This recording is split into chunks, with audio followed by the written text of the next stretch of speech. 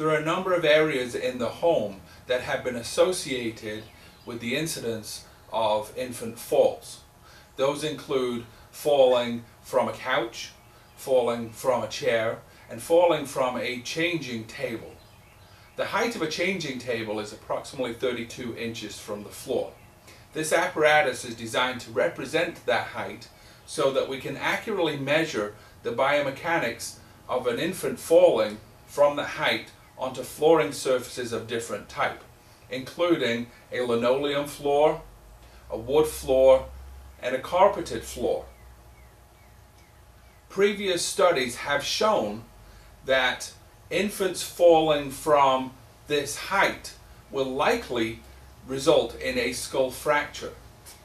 And in a number of cases, that skull fracture could also exist with an underlying brain injury that could have a devastating neurological effect on the infant.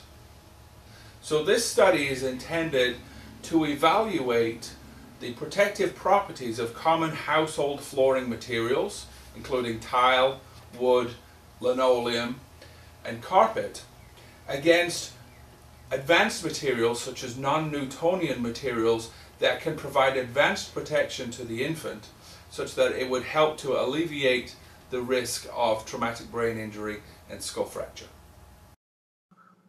This is a high-speed video showing an infant crash test dummy falling onto a linoleum floor. Note how high the infant bounces back off the floor due to what's called rebound, and how that rebound causes a lot of trauma to the head. Now we have the same infant falling in the same manner onto this non-Newtonian material, and you will see how well the material absorbs the impact with little to no rebound.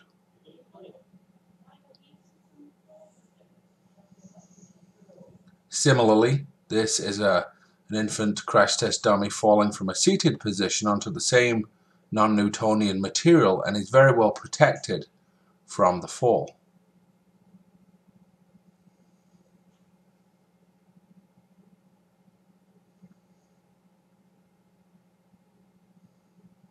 Finally, we have the crash test dummy falling face first onto the material with little to no rebound.